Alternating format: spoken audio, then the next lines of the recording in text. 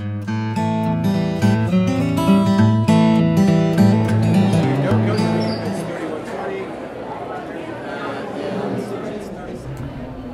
I'm Jeremy Briggs with Red Sky Shelters from Asheville, North Carolina. We're down here in Hickory at the Self-Reliance Expo. What we have here is a yurt that we call a yome because it is based on geodesic principles of Buckminster Fuller. So unlike other yurts, we use triangular tensile strength to create a light, open product. Depending where you live, you may be able to live in these year-round. I live in one personally. I've lived in it for a year.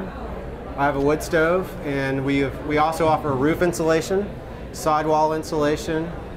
You can customize what kind of windows or doors you want. You can buy a standard hardware door and mount it in it. There are a lot of options, and it just depends what you want to use it for. It can be used for studio space, for extra living quarters or guest quarters, or anything you'd like. Maybe a hunting cabin, I don't know. Anyway, thanks for listening, and please check us out. We're at redsskyshelters.com.